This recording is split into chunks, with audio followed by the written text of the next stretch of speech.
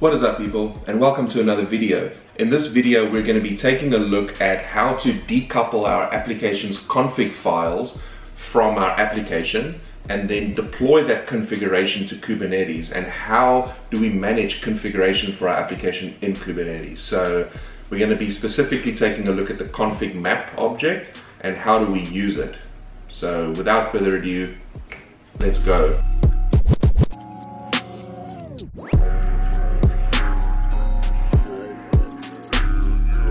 So basically a config map object is an object in Kubernetes that holds the configurations of our application. And the configs can be a Python file that reads variables, it can be an app settings file in .NET, it can be a JSON file or any kind of config file for your application. One mistake I often see people make is they build applications that are not portable. They basically bake their configuration into the application, which doesn't allow you to make your application portable so they can run anywhere. So I want to show you an example application that I had written in Golang. And what I tend to do is I tend to separate my config. So I have a config folder with my config file, and then I have a source folder with my source code. So I separate config and source. Now this is great because when a new developer joins the team, all they need to do is look at the source code and they can see that it is expecting configuration files because we've separated it. We've kept things simple. And now when we run a Docker container, we can simply say Docker run and we can mount the config into the application.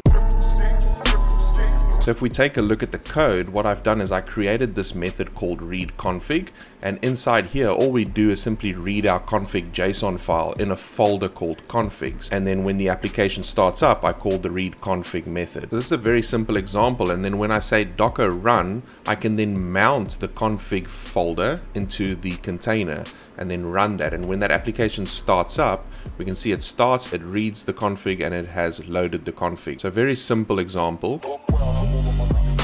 So in a previous video we spoke about deployments and pods and desired state, and we actually deployed our application to Kubernetes running 2 pods with V1 of our application. So be sure to check out that video. Now in the Kubernetes world, when it comes to configuration, we have to define a config map as part of our desired state, and then we'll update our deployment to refer to that config map. And what Kubernetes will then go and do is it will create this config map object and it will mount the config directly into our pods. So application can then see those files on the file system and refer to them like any other application.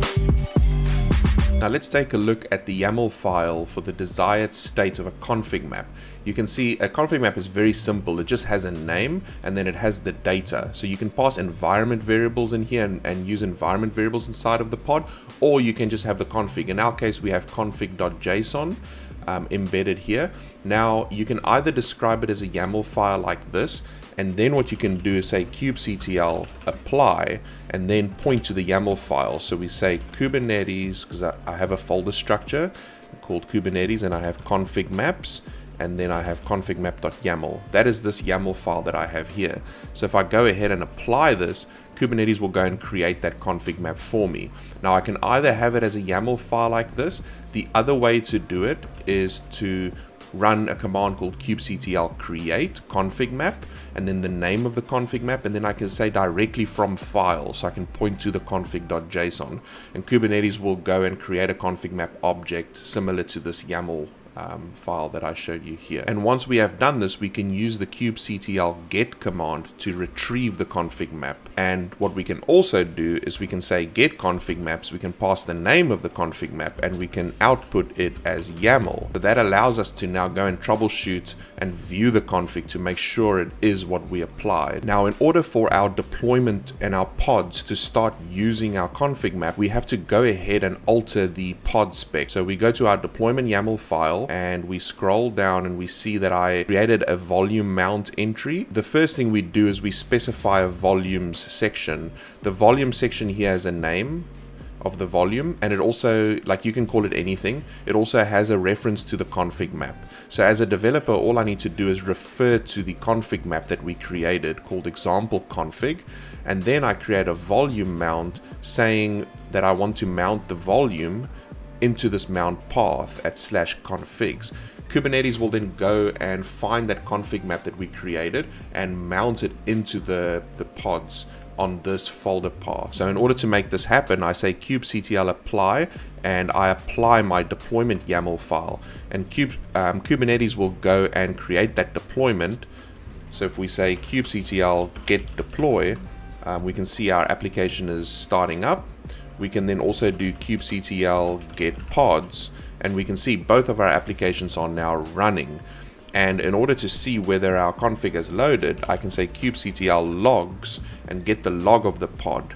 And we can see the application started, it read the config, and the config is loaded. And that is it for config maps. Hope that helped you guys learn something new about how to decouple your configuration from your application and deploy that into Kubernetes. In the next video, we'll be taking a look at secret management, so how to manage secrets in a secure manner in Kubernetes and Docker environments. So hope you guys enjoyed this video. Be sure to hit the like and subscribe button, and until next time, peace.